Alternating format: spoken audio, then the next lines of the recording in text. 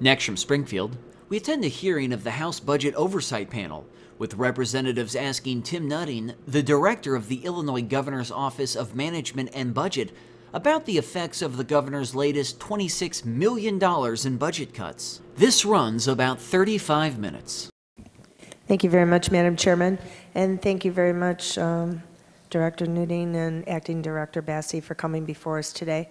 We appreciate all the work that you've been doing, and just want to go over a few things, because when we set out this year, we knew coming in, and the administration and the governor knew coming in, that we were coming into a state that was really on the brink of financial disaster, which we've talked about for the last couple of years, how important it was to balance the budget.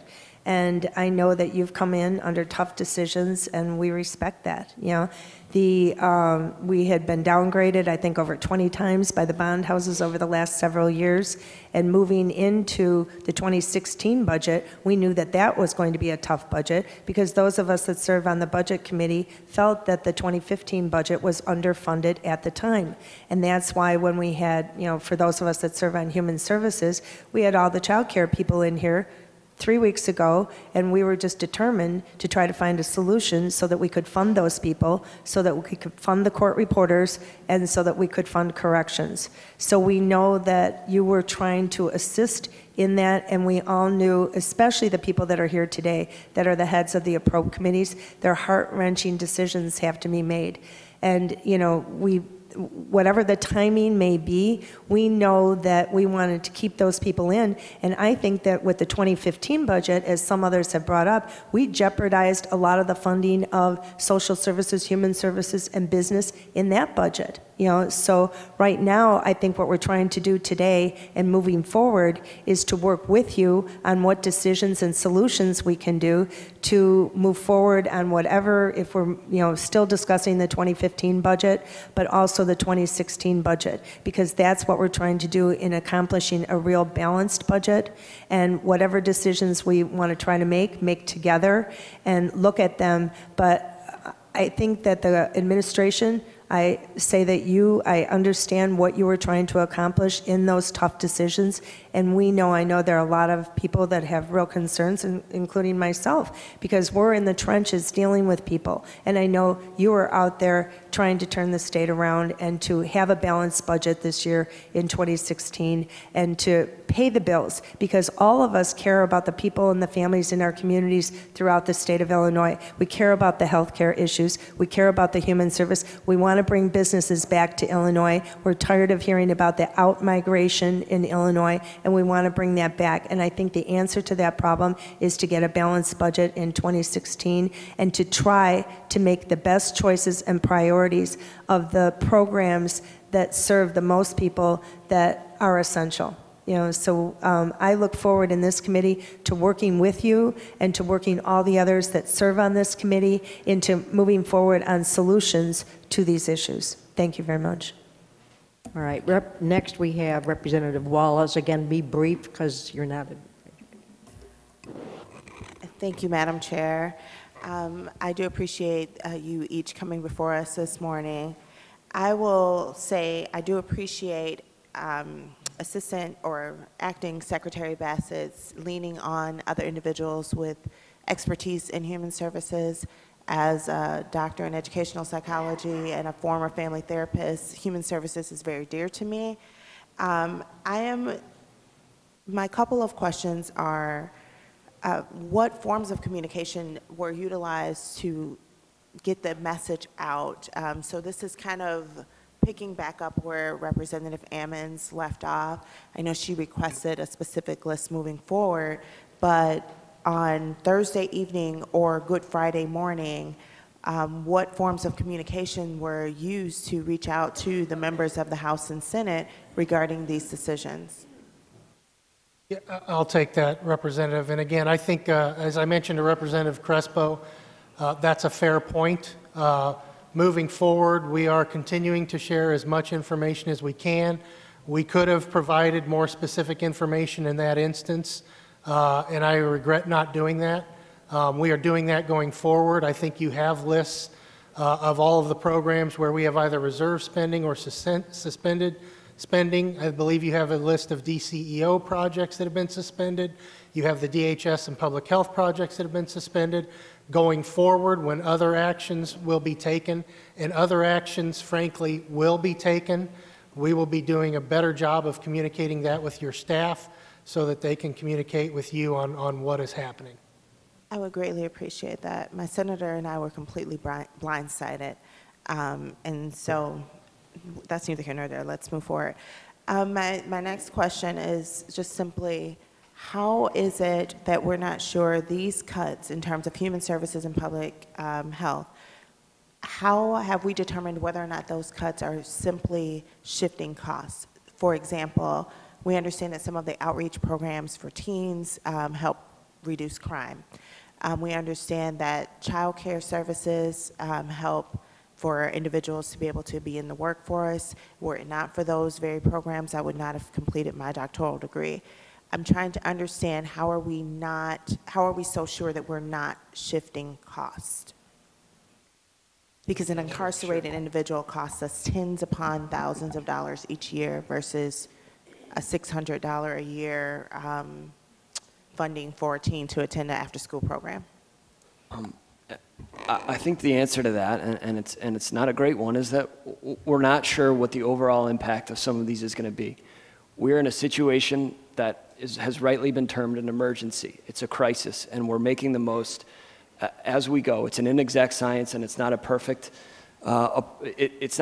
solution, but it's the best solution we have in an emergency. And so we didn't have the luxury of analyzing each program by program what the long-term effect and what the long-term cost would be.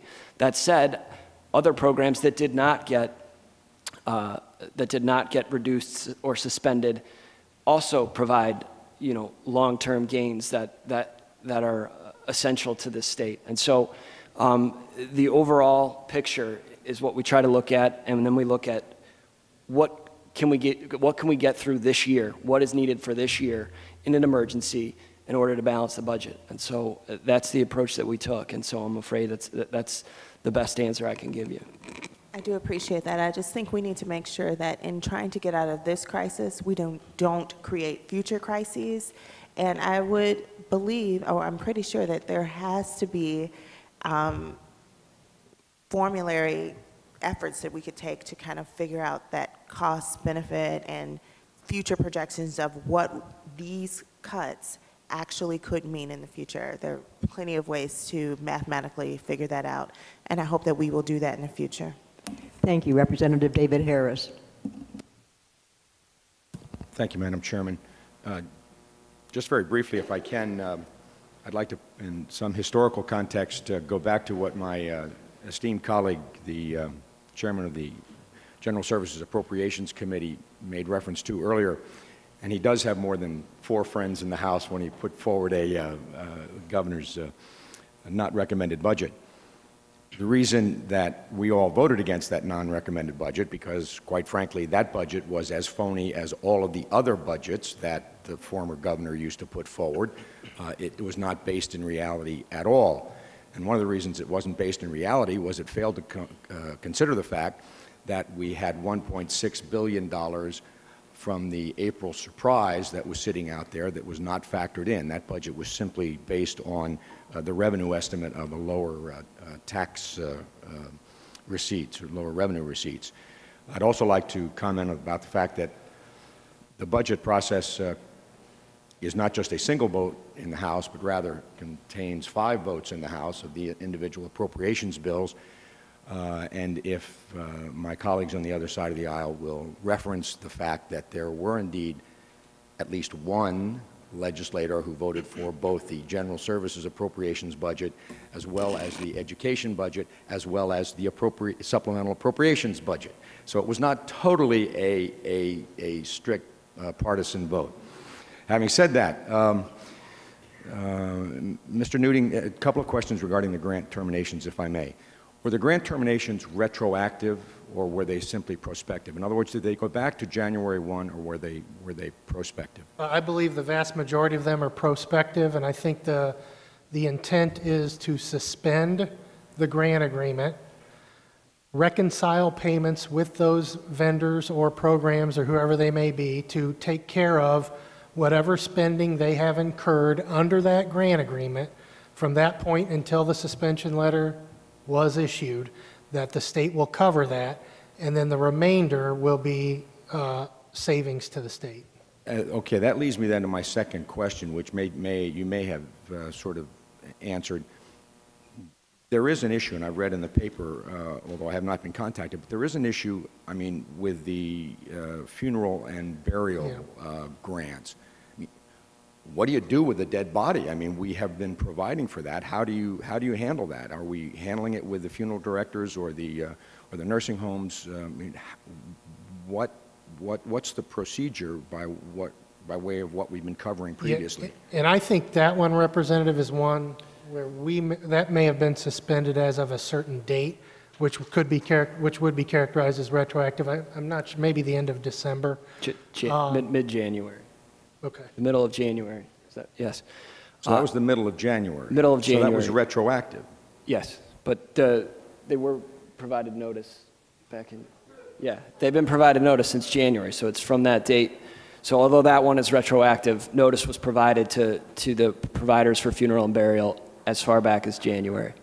Okay, I mean, I don't want to be critical here, and believe me, we have a serious financial issue that we've got to address, and I recognize the governor's trying to handle this as practically as he can by way of balancing the budget.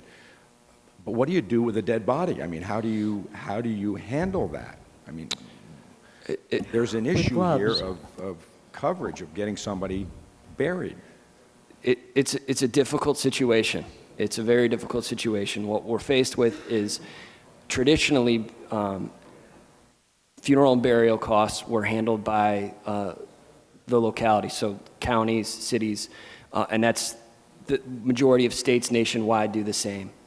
We're committed to working with those providers and with the local communities to find the best way forward, and it's not an easy solution. But we are going to have our program folks try to find a solution, but the funds just aren't there for the rest of this year to fund those programs. Well, that may be part of an answer. You may have told me that now we are now putting the burden on the local municipalities to cover that. Whether or not that's an appropriate answer or a good answer, but it is an answer. Okay. And then the second part of this, you have talked about resumption, if perhaps additional sweeps could be made, a resumption of some of these services. Is that correct? Yeah, that issue has been raised, and I do believe in the Senate they may be working on that. And I think what the governor has said is we are continuing to work to balance this budget.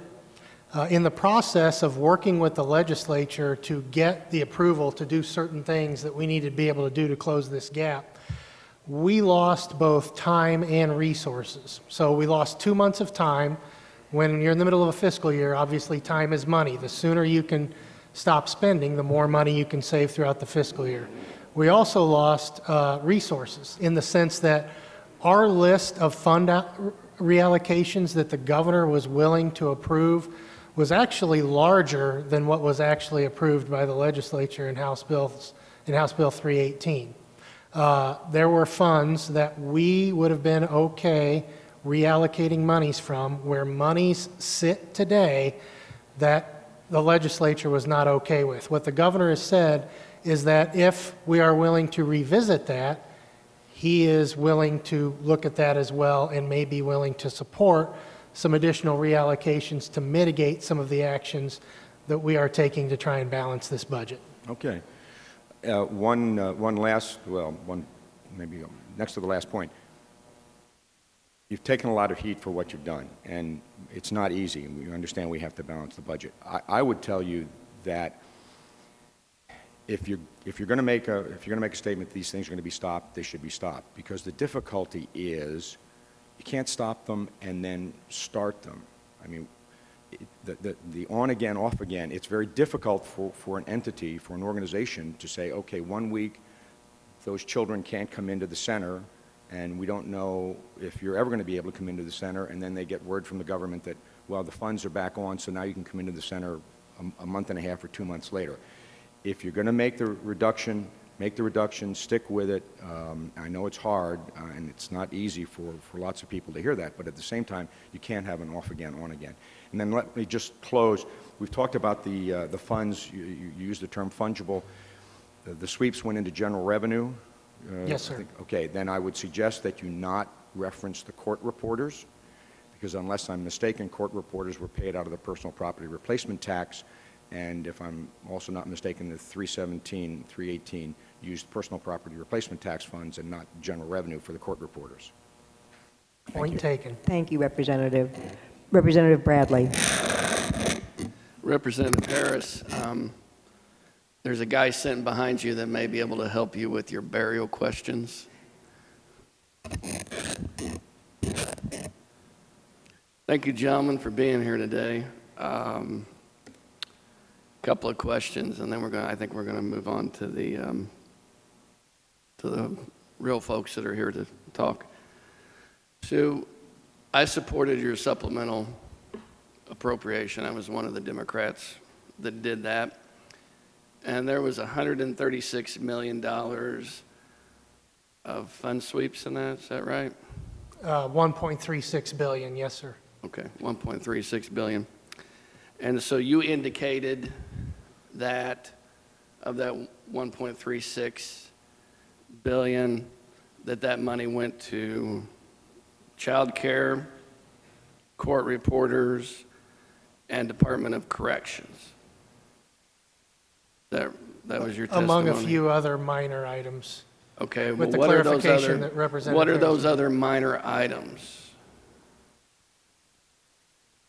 Did you just ask me what comes under minor items? You just used the term among some other minor items. Well, you know, like I think some money, not that it's minor, but I think some money went into making sure that fracking operations could get going at the Department of Natural Resources. How much? Couple $2 million. $2 million? $2 million, I believe, sir. What was the amount that was put into child care from the 1.36 billion? It's somewhere in the neighborhood of $280 million. And what was the court reporters? 260 million. 200, I'm sorry, 200 260 million into child care? into And- child care, yes. Okay, and then the court reporters actually came out of PPRT, as Representative Harris indicated, so that wasn't actually paid from the fund sweep transfers, correct? I believe, Is that correct? yeah, that's accurate, yes, sir. Okay, so we can take that off the list. We can add DNR for 2 million. And then the other, is that right? That's correct. And then Department of Corrections was how much? 114 for corrections and another 5 for DJJ. Now, if you want to reallocate, then we've got to take money from somewhere else to reallocate to another point. I mean, look, the honest-to-God truth is the legislature passed $100 in promises and $80 in revenue, and we're cutting $20 to try and balance it out, and that's why we're having this hearing today. But we're still having a hard time figuring out where that $20 went.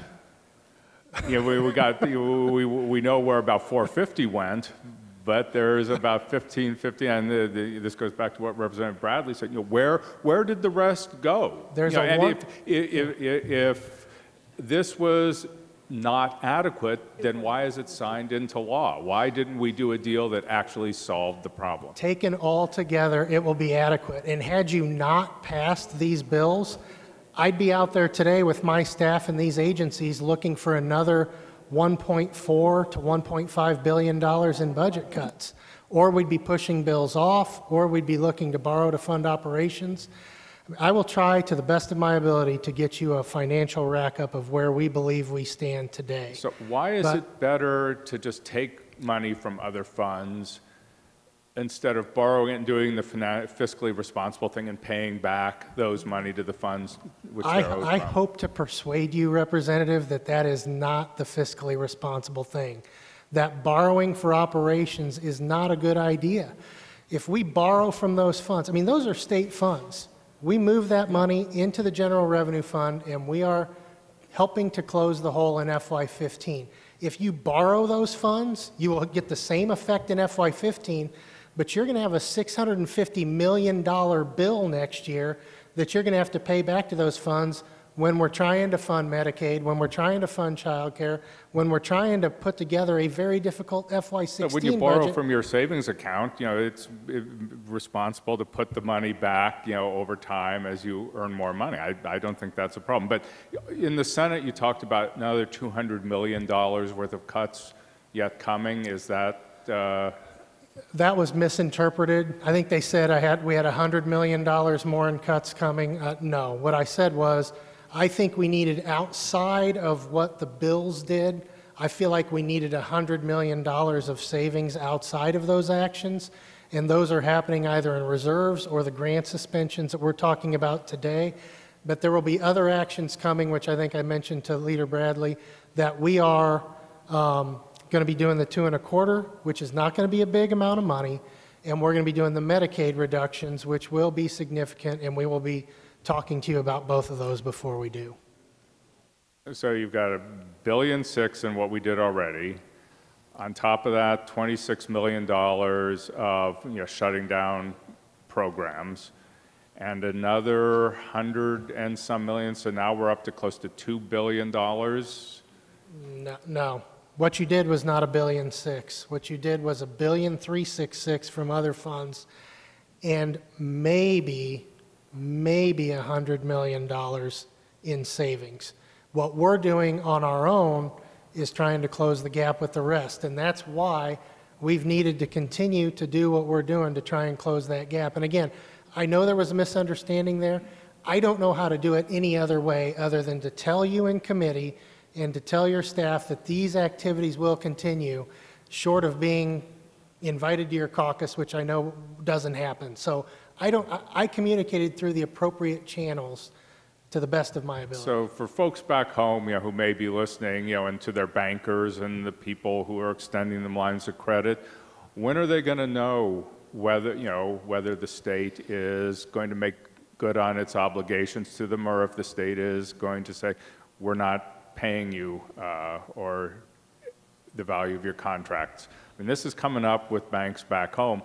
When do they stop lending based on uncertainty about how the state is going to perform its contractual obligations? I think if grants have been suspended, folks need to operate under the assumption that those are going to be suspended through the end of the fiscal year. And I would say to you, I totally get what you're saying. I mean, we don't want to be in this position. This is what happens when you have crisis governing. I want to pass a balanced budget and not have to revisit the budget in the middle of the year.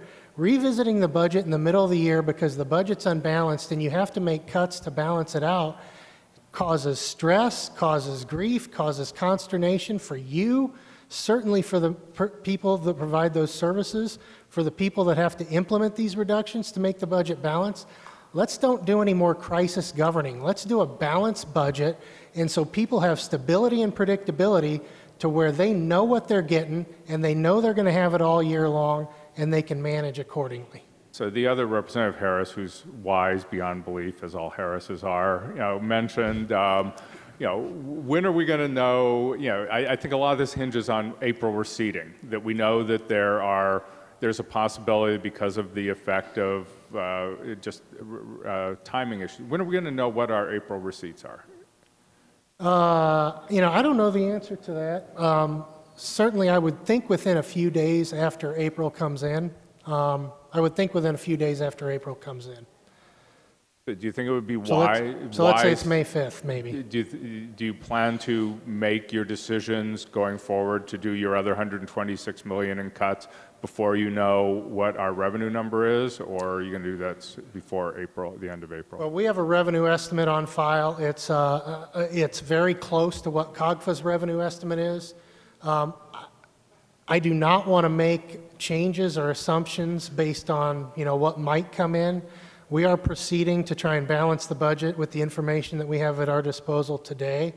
If there are positive revenues down the line, we'll have to take a look at that. But I would caution the committee and members that it's very easy when you're making difficult decisions to try and just fudge the revenue number a little bit to make it all seem okay, it's a very dangerous game to get into. But in other years, we haven't fudged the number, and I really object to you saying that we did on revenue numbers. I think we're very responsible through the work Representative Bradley did and Representative Harris did on setting adequate revenues. Sometimes it underperformed. The last couple of years it has overperformed, largely because of changes in federal capital gains tax. And in April and after April, we made supplemental appropriations to pay some of these bills. So I think it's actually prudent to see where the April revenues come in. We think that because of the net operating loss carry forward changes that were made a couple years ago, we may see more come in this April. Wouldn't it be better to wait to see what the actual numbers are than put our people back home through a lot of chaos and a lot of consternation, laying off workers, closing down businesses, and then finding out, well, more revenue may have come in, we didn't have to do this after all? Well, here, your point is very well made. Here's the risk in that. If we wait until the end of April, middle of May, to make the further reductions that need to happen, and those revenues don't come in, then those reductions are even harder and a shorter time period for those folks to deal with. The end of April is 9 days. Well, how much time do we have left in the fiscal year? Okay, thank you. Are you finished, Representative?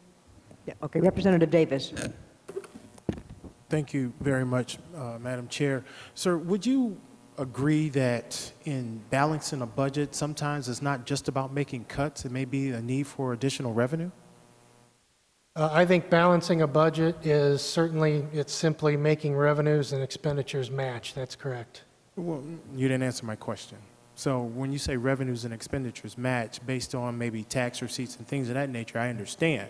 But isn't it possible that in order to achieve what you're seeking that you may need to actually get new revenue? Sir, I am operating under the environment that I am living in right now. Can you just answer my question? Yes, I have to make cuts to balance this budget because of the revenue situation, the revenue environment that exists, and we are making those reductions. So is that a yes or a no? I don't understand your question then. I thought I was pretty clear. Sometimes in order to make things work the way they're supposed to, isn't there a need to get new revenue, to have new revenue? Representative, when the you understand what I mean by new revenue, right? You can balance a budget with revenue or spending reductions if it's out of balance. You are correct. So new revenue, you understand what I mean by new revenue, right? Revenue, monies that you didn't have, that you may have to make policy changes in order to achieve. Right? Yeah, and I would characterize the fund reallocations as possible new revenue, certainly to the GRF. Well, you said it's possible new revenue, so is it new revenue to you or not? Is the fund reallocations? Yeah, you just said it's new revenue to the GRF from revenue that's in existing funds. But it's existing revenue. I don't know what you want me to say, I Representative. think he wants you to say whether you're for or against new revenue sources. I think that's what he's asking. And you may answer it or not, but that's one way that's of saying the question. I mean, you can choose not to answer, but I'm asking you, Right. Is it possible to achieve what you're trying to do by obtaining new revenue? Yes, as I mentioned, new revenue or spending reductions will help balance a budget. Okay, I mean, we get that you guys want to cut spending. I'm clear on that, but sometimes there might be a need for new revenue. I'm just wondering, does that come to figure into your equation at all? Well, we have not proposed new revenue, no, sir. Not proposed it yet? Okay. Representative David Harris. Thank you, Madam Chairman. And just to track on what my my colleague just said, but to come to your defense, if I'm not mistaken, by statute, you have to introduce a budget which is based on current law, meaning based on what the tax revenue is today, not on what may be possibly changed in the future. Am I correct? That's correct. That's correct. Thank you. Except that the budget proposed included, I believe, $2.2 billion in savings from a pension program that has not, as far as I know, even been introduced in the legislature, let alone passed and signed into law. I don't know if you want to address that, Mr. Nuding? I will. You know, the governor's budget is a proposal, just like past governors. It's a proposal. There are all sorts of plans in that budget that would require statutory changes or actions by the legislature. If we were forced to provide a budget under current law that adhered to existing revenues and existing statute on spending, we would almost by definition have to present to you an unbalanced budget, which would be And unconstitutional. maybe you have. Representative Crespo. Thank you, Leader Curry. Director Nuding, I just need to follow up on one of your responses. Again, I'm trying to reconcile these numbers. So one of the things, the sweeps under House Bill 317, we were under the impression that that resulted in $1.3 billion. Is that correct or not? Yeah, 1.36 was the number that was in the bill. Now, I heard you, now the 2.25% cuts, our understanding was that that translated into $300 million. But what I heard you say today is that that's not necessarily the case. No, that is not necessarily the case. So how much did the 2.25% cut, what did that come up to? I think coupled with the Medicaid reductions, which were... I'm just looking at House Bill 317. Which, oh, just in the appropriation? Right. Again, we were under the impression that 2.25% cut across the board resulted in $300 million, but you just gave us the example of the 80-20%. So that I'm trying to reconcile, what did the 2.25% amount to? So we're going to get you those numbers. I think it's in the range of maybe $100 million. Maybe. Just the 2.25% reductions.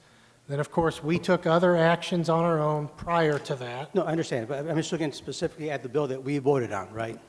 And so what I'm hearing today is that, and there's a huge difference between $300 million and $100 million.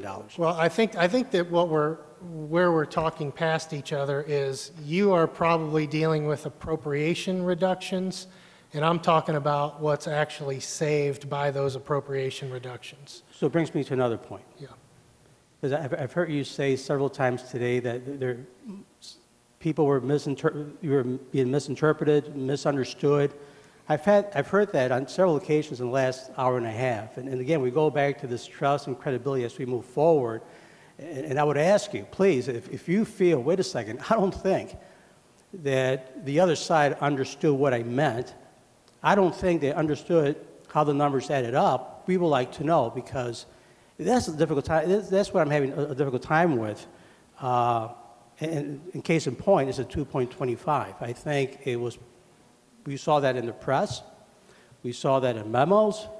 That 2.25% cut across the board equated to $300 million. But you're telling us today, no, there's some other factors that you have to take into account. It really does not. Again, you're going to give us some information. I guess we can drill down and try to figure that out ourselves. And you've mentioned a couple of times this crisis. I'm not going to argue that. There is a crisis. But what I feel is that we're creating a bigger crisis. That is not helpful. And I've been here 8 years, and it's being a suburban, very fiscally conservative legislator. I learned very quickly that working on the budget is not only a math equation. We cannot ignore the social responsibility. And we need to balance that. And I just, again, as of today, April 21st, I just feel that we're ignoring that social responsibility. It's not as easy as running a business. And I'm telling you, as a former manager in the private sector, it's just, they're two different animals, running government and running a business. The other thing, my last point, Leader Curry, I also agree that running a supplemental every year is not a good way to do business. Sometimes things do come up, and we're going to have to do it. But since I've been here, it seems like it's become an MO. We always have to run a supplemental, and we see things that we did not expect, or we see things that we anticipated. We kind of figured that was going to happen. During one of my appropriation hearings, we had the director of CMS, and forgive me, I forgot his name. I think he was very well qualified, very impressed by the director. And under CMS, there's an assumption of saving, I forgot what the amount was, for healthcare insurance. Yeah. Do you know what that number is? I believe it's somewhere in the neighborhood of $700 million. $700 million. So under the assumptions of CMS, they introduced a budget where they are already factoring in a saving of $700 million. And I asked the director, well, please help me understand, what happens if you don't achieve the $700 million that you think you will? Because we don't know. Can you answer that briefly, Mr. Nuding? I can, yes. We will work with the legislature to try and actually we'll negotiate with the union as it stands to try and achieve those savings. That's a proposal. If we're able to achieve more savings than that, I will be advocating for reducing appropriations more than that. But it is what it is. It's a proposal. I would not advocate for cutting more than we save as we negotiate with the union. So the point I was trying to get to, going back to the supplemental process that we have. And what I'm hearing you say is, depends on what you get. And there's an issue of timing here because we need to finish our budget by May. I don't think you're going to know how much you're going to save by the end of May. So, but I'm just going back to the hearing that I had with CMS and other agencies. So again, I was trying to understand, if you don't achieve those savings by the end of May, by which time I have to introduce a budget, what happens next? And I'll tell you what the response was. Fine, we'll come back next year for a supplemental. Well, no difference from the MO, which raises the question of the $2.2 billion in savings that Leader Kirby brought up. Is that the intent, that if you don't achieve those savings during this budget process, you can come back next May for a supplemental bill before this General Assembly? well, you want to make sure the resources are there first before you ever ask for a supplemental. My intent is to negotiate with you and others a balanced budget based on the best information we have available at the end of May. But you understand. Representative, And you mentioned the timing issue, right? Yes. You have to do this by the end of May. Yes. Are you going to achieve $2.2 billion in savings and pensions and $700 million in insurance by the end of May? If we don't pass pension reform, we're not going to see any savings. So, But again, I'm going back to your point, Director Nuding. We have until the end of May. You brought up the issue of timing. Yep. So please help me understand, how is that going to happen between now, April 21st, and the end of May? We're going to pass a pension reform bill for savings of $2.2 billion, health insurance savings of $700 million. And I need to know, because I have to work on this budget, how are we going to, and we're taking credit for that for fiscal year 16. So help me understand how we're going to do that in the next I think that maybe we'll get some answers, Representative, when he gives us in writing all the criteria they have used, the principles that govern the decisions they so far have made. We have had waiting in the audience families with autistic children.